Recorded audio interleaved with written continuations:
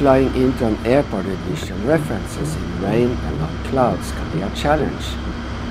And if you don't play your cards right, you can end up like this. Hello aviators, how are you today? My name is Magnar Nordahl, I'm a captain instructor on ATR aircraft. In this video, I will talk about an accident that happened in Tanzania almost a year ago. It involved an ATR 42-500 from Precision Air during a flight to Bukoba, a small airport with no facilities. No instrument approach procedures, no lights, no tower, just a runway, an apron and a terminal building. This is not a problem in good weather. I fly domestic routes in the Maldives, and some of the airports do not have instrument approach procedures. One of those airports is Fushi. It has a 1200 meters long runway. Without an instrument approach procedure, we follow instrument flight rules, IFR, down to minimum safe altitude, MSA, which is 1500 feet everywhere in the Maldives. To descend below 1500 feet, the MSA, we must be in visual meteorological conditions, VMC. That means we must be clear of clouds and have at least 5 kilometers visibility. Most of the time, the clouds are above 1500 feet, and we have no problem finding the airport. But when it's raining, it becomes more interesting. In this video, there were rain showers around Fushi. When we reached 1500 feet, we were still in clouds. So we leveled off and flew towards the airport. When we finally got the runway in sight, we were too close to make a straight-in approach, as the final would have been too steep. Thankfully, the visibility around the airport was good, and we could fly overhead and make a standard visual pattern. This video here explains how it's done, and there is a link in the description below.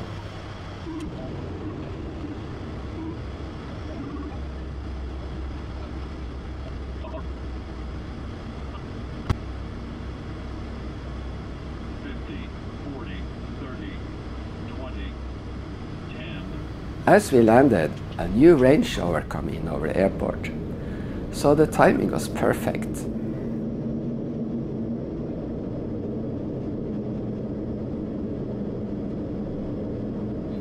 But this video is not about flying in the Maldives. This video is about an accident that happened with an ATR 42 on a visual approach to Bukoba Airport near Victoria Lake when it hit the water with a high rate of descent. Sadly, 19 people, including the pilots, perished in the accident. The goal with accident investigations is that we can learn and prevent similar incidents from happening again. Before we start, I want to specify that this video is based on a preliminary report. While it describes what happened, there are many aspects, like human factors, that are not discussed. Therefore, we know very little about why this accident happened.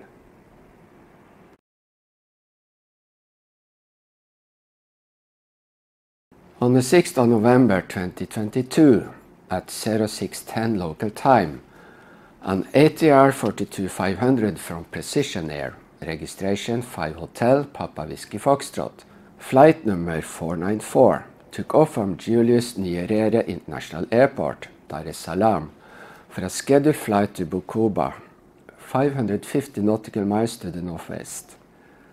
The weather forecast for the route was good, and the estimated time of arrival at Bukoba was 0825 local time. The alternate airport was Wansa, which will be the destination on their next sector. The aircraft was carrying a crew of 4, including 2 pilots and 2 cabin crew members, as well as 39 passengers. The pilot in command was the pilot flying. He was 64 years and had a total of 23,515 hours, whereof 11,929 hours on the aircraft type. He was also the chief pilot of the company. The first officer was 45 years. He had a total of 2,109 hours, whereof 1,700 on the aircraft type. That means there was an authority gradient in the cockpit. The first part of the flight was routine, and after cruising at flight level 200 for 1 hour, they started to descend towards Bukoba.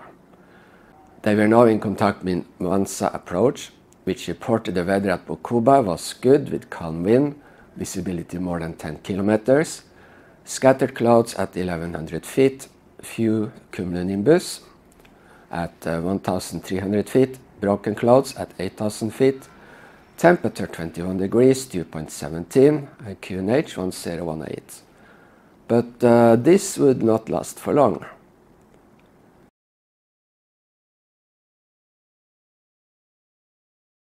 Bukoba Airport has an elevation of 3,784 feet. To the east is Lake Victoria, and to the west are low hills. I do not know the elevation of the terrain near the airport. By using Google Earth, I found the highest terrain to be about 1,400 meters, or 4,600 feet. Neither do I know the minimum altitude the crew is allowed to descend to before they had to be visual with the airport. This procedure must be determined by the company, and since the captain was the chief pilot, he knew the rules. When they got closer to Bukoba, they realized that the weather was less than good. There were heavy rain showers in the area, and after discussing the options, the pilots agreed they should approach the airport from west. This meant that they will land on runway 13. At 0819, they reported to Mwanza approach that they had the field in sight and were clear to change to Bukoba frequency 118.2. This frequency is not manned, so the crew would send position reports in case there were other aircraft on the frequency. At 0825, the captain told the first officer to look for the runway, and the first officer responded, "I am looking." Some seconds later, flap 15 was selected and then the landing gear. They were not visual with the runway, and the captain decided they should descend to 5,000 feet. At 0827, the autopilot was disengaged, flaps were retracted to 0 degrees and the landing gear retracted. They climbed to 5,500 feet. Then the captain transferred control to the first officer. I think that was a good decision, as it gave the captain more mental capacity to evaluate the situation. The crew discussed the minimum fuel required for diversion to Mwanza, the alternate airport, and the first officer suggested right away that they should divert to Mwanza. However, the captain decided they should hold. I totally understand this decision. The weather can change, and as long as they have enough fuel, they can wait for the weather to improve. I have done this many times. Sometimes the weather improves and we can land. Sometimes we must divert to the alternate airport.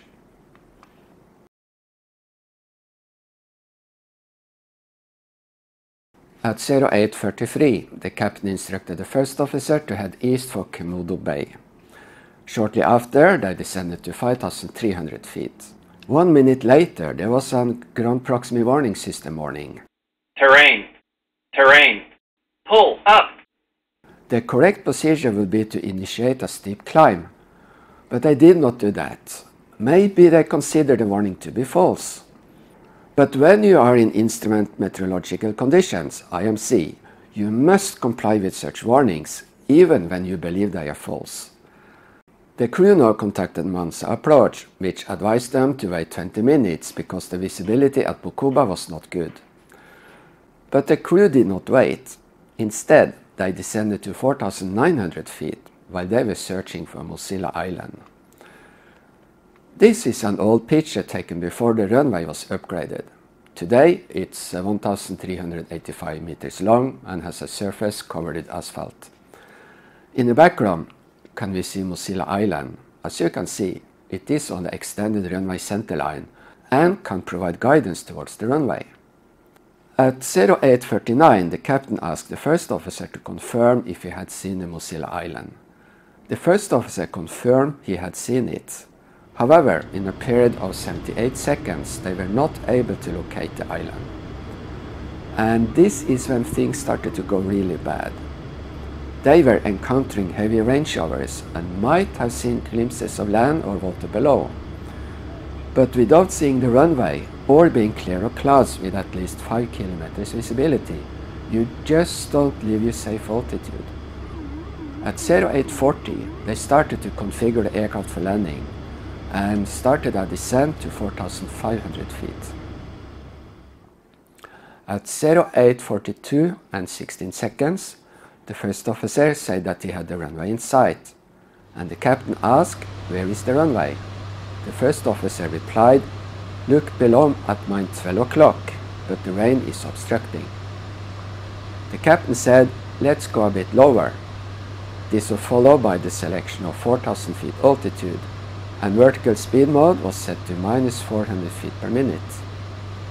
At 0842 and 59 seconds, at 900 feet radio altitude, and 1.5 nautical mile from the runway threshold, the captain said he had the runway in sight and took control.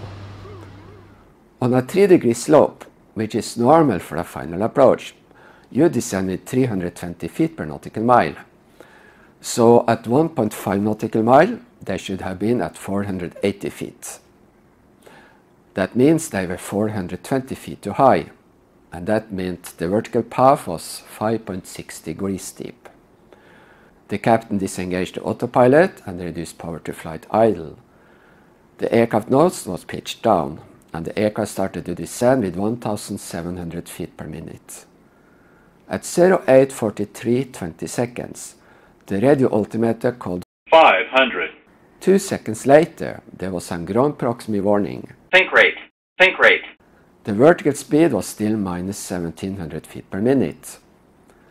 At 0843 and 26 seconds, the vertical speed was now -1,300 feet per minute, and the distance to the runway threshold was 0.6 nautical miles. The radio altitude was 300 feet. At this distance, it should have been 200 feet, so now they were just 100 feet above the profile. At 0843 28 seconds, there was a ground proximity warning. Think rate. Think rate. And what happened next is puzzling to me. The control column was pushed forward, increasing the descent rate. 5 seconds later, there was another sink rate warning. Think rate. Think rate. And the rate of descent increased to -1,700 feet per minute. At 0843 35 seconds, the first officer called, "Lift up, Captain." 1 second later, there was a Think rate. Pull up. The rate of descent decreased to -1,500 feet per minute. There was no other response from the captain. At 0843 38, the first officer shouted, "Pull up, Captain!" And then the aircraft impacted the water.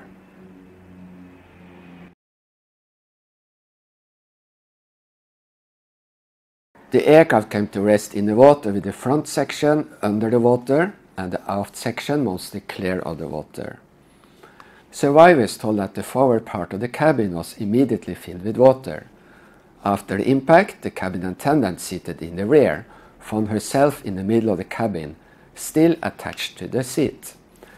She released the safety belt, grabbed a life jacket and rushed to the passenger door located at the left side. She opened the door with assistance from a passenger. Most of the survivors evacuated the wreck through this door. The second cabin attendant, who was at the forward station, testified that after the impact, the cabin was immediately filled with water, and it was totally dark in the cabin. She managed to reach one of the emergency exits, open it, and swam out, where fishermen rescued her out of the water. The fishermen had been nearby when the aircraft hit the water, and they helped the survivors. The front section of the cabin was damaged, and many occupants who did not unbuckle themselves from the seatbelt may have suffocated by drowning. The pilots survived the crash, but they were not able to get out in time before they drowned. Next time the cabin crew do the safety briefing, please pay attention to what they tell you. Make sure you know how to release the seatbelt blindfolded, where you find your life vest, and the location of the nearest exit and how to open it. It takes just a couple of minutes, but may save your life.